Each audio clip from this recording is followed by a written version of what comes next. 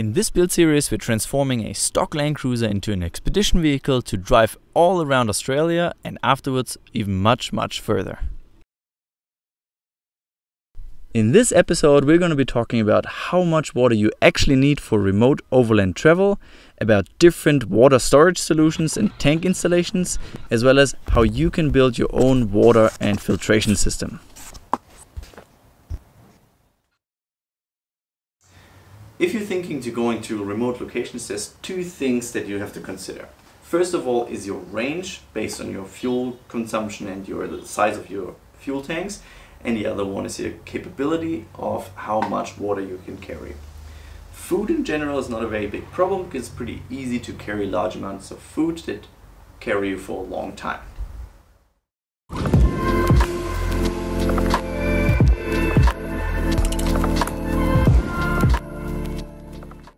Generally is seen as a pretty healthy range by most overlanders that if you can go about 1,000 kilometers without refueling. One way of achieving this is, of course, just to carry extra jerry cans. The other way might be that you want to mount an external fuel tank, a long-range fuel tank underneath the car, which significantly increases your fuel carrying capacity and keeps the center of gravity or the weight distribution nice down low.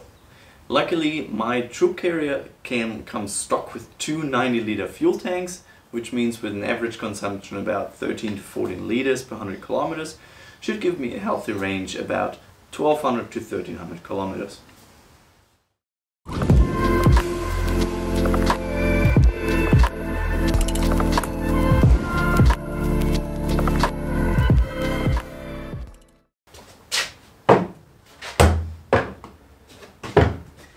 With water, it's generally a little bit different.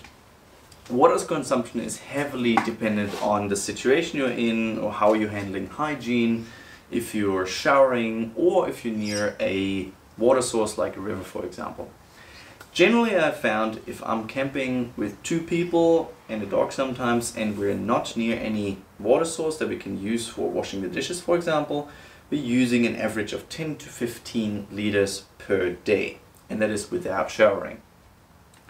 That means if I want to be self-sufficient with my setup for about 7 days in a situation like going through the desert, I have to carry at least 90 liters of water.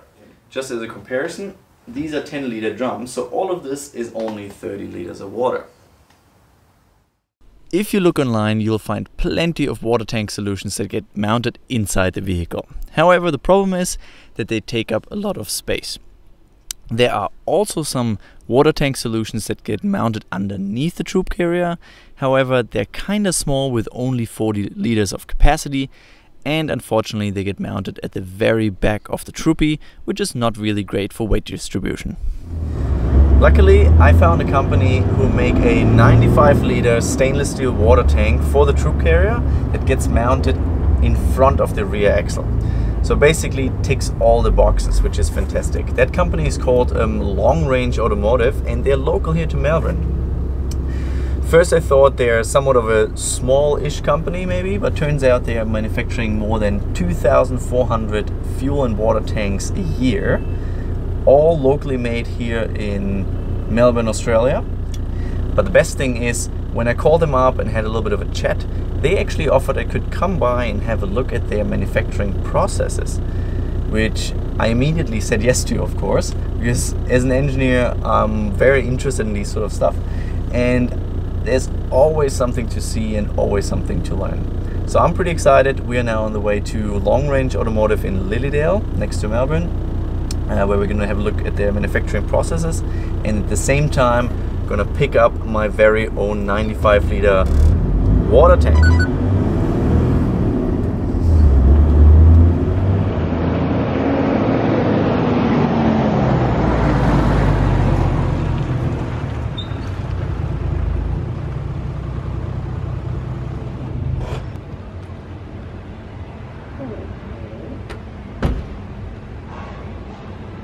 And upon arrival, we straight went to have a look into the production line.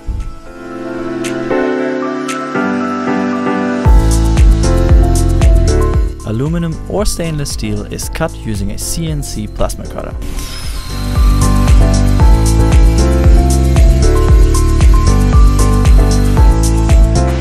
Afterwards, the cut pieces get bent into the required shape. Once everything's in place, a worker can weld the tank together until the whole thing is done. Every tank also gets a protective coating before they get ready to be sent out in the world. A very big thank you to Long Range Automotive that they got my water tank done in time and that I had the chance to look at the production line.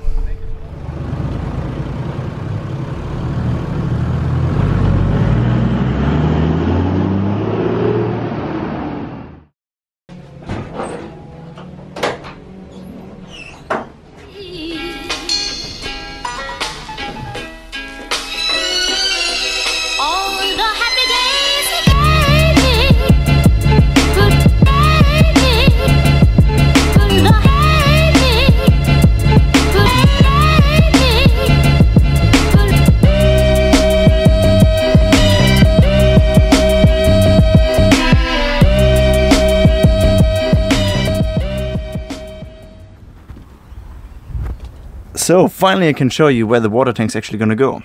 See this big cavity here, this open space right in front of the rear axle, that's usually where the big muffler of the stock exhaust system sits. Aftermarket exhaust system unfortunately also runs straight diagonally through here, kind of taking up a lot of free space.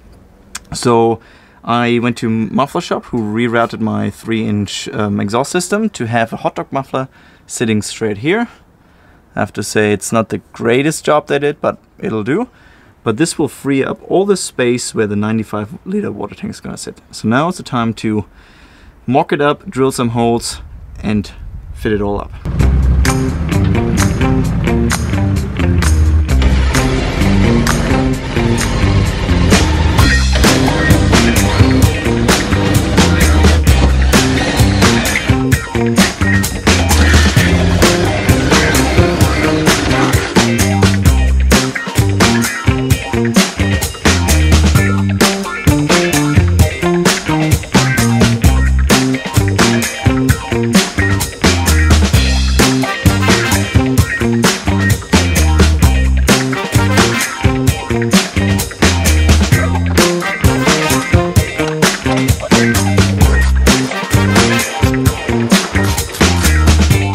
So as you've seen, we just put a few tack welds on both ends of those plates and on the bolts. That will allow me that in case I ever have to drop the water tank in the future, I don't have to remove the floor and the whole camping setup and can just unbolt it straight from underneath the car.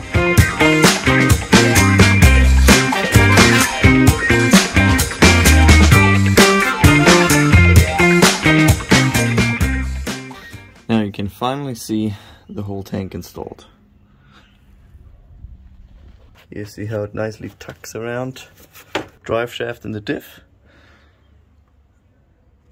And here you can see how all the lines go inside the Troopy. So we have the vent line, the fill line, the draw line for the pump, and the water level sensor. Alright, the Long Range Automotive 95-liter water tank is finally installed and all plumbed up underneath the car. So now it's time to take care of the rest of the water system. And finally I got a lot of my supplies. I bought a tap shower basically, which is meant to wash the dishes, hopefully a little bit more efficient. Of course, we're also going to have a proper sink to wash the dishes. And I also got a delivery I was highly anticipating, which is my water filters. Alright, first of all, so I'm actually going to run 2 faucets, one for washing the dishes and one for drinking water supply. We got a high pressure flow pump, so this one's going to putting out 50 psi instead of I think regular 45. It's just because we're going to have multiple filters and they're going to have a significant pressure drop. And here we got our filters. I got a total of 3 filters from Thirsty Nomad.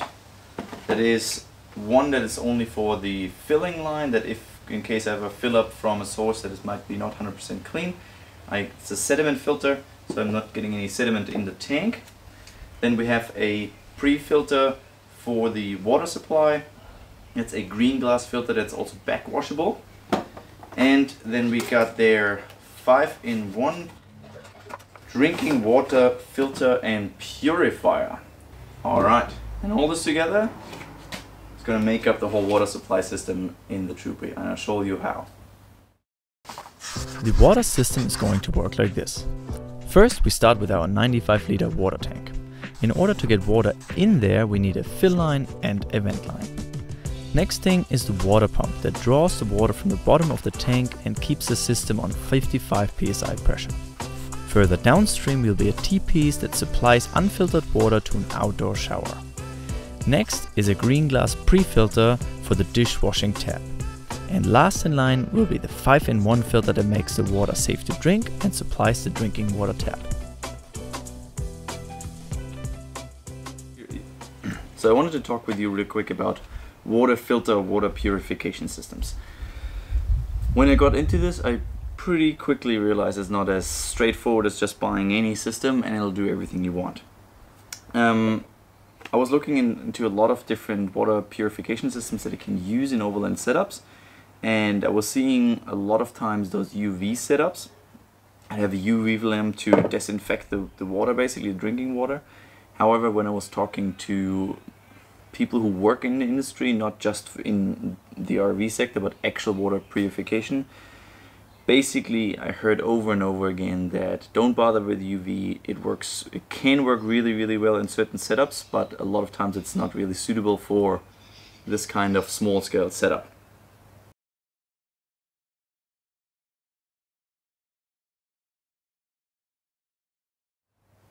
So, not really knowing what I need, I wanted to have a water system that basically makes the drinking water safe for me wherever I am on the world. I'm always trying to get very clean drinking water from local sources. However, just because the locals can drink it, it's clean for them, a lot of times doesn't mean that you actually can drink it without getting any tummy ache or food poisoning. So I saw this Australian company who sell this Thirsty Nomad filter system, and as far as I'm aware it's a 5-in-1 filter system, but the main stage it's just a very, very fine 0.01 micron ultra filter, similar I think to the Life Straws, for example, or Lifesaver systems. They even say that with this system, and I have to make a disclaimer, only if you use it absolutely correctly, you can even draw water out of a river as long as it's clear water and it's flowing. You filter it through this and it is safe to drink anywhere in Australia. I'm probably not going to draw anywhere out of a river anywhere unless it's an emergency situation, but I still want to be safe if you're, for example, somewhere in Africa or in Asia where the water sources are a little bit unknown and the drinking water out of a well from a village still might be slightly contaminated. So what they recommended to me, and they were really, really nice, by the way, I'm not sponsored anyway, but they were really nice and helpful when I talked to them. They said the system, again, with certain limitations, you have to be careful, is very, very effective, and I'm going to use this to run all the drinking water I'm going to be using through this filter. However, these filters can clog up even if the water has too much bacteria or viruses, not just sediment, but these can clog up. That's why I'm gonna run a green glass pre-filter. This pre-filter basically already filters out 94% of all viruses and bacteria, etc. This will then do the absolute rest of it, but the thing is that this one here is back washable. So if I have a lot of contaminants in here, I can just take this out, run it in reverse, and clean it out and put it back in. And as I said previously, this one here is only if I'm going to fill up from a well or something. This is just a sediment filter, so I don't get any sediment in my tank that could either destroy my pump or also clog up these filters. The only downside is usually with these filters they have a really, really high pressure drop, and that's why I got a slightly higher pressure pump. It's 50 psi versus a regular 45 psi. And I also decided to run 2 different taps on my sink. So there's going to be a shower setup that's completely unfiltered. There's going to be a dishwashing tap that only runs through the pre-filter, but it's not, you know, technically fully filtered for drinking water. It's going to be a separate tap. It runs through the pre-filter and the fine filter, and it's only going to be for drinking water and for cooking, for example.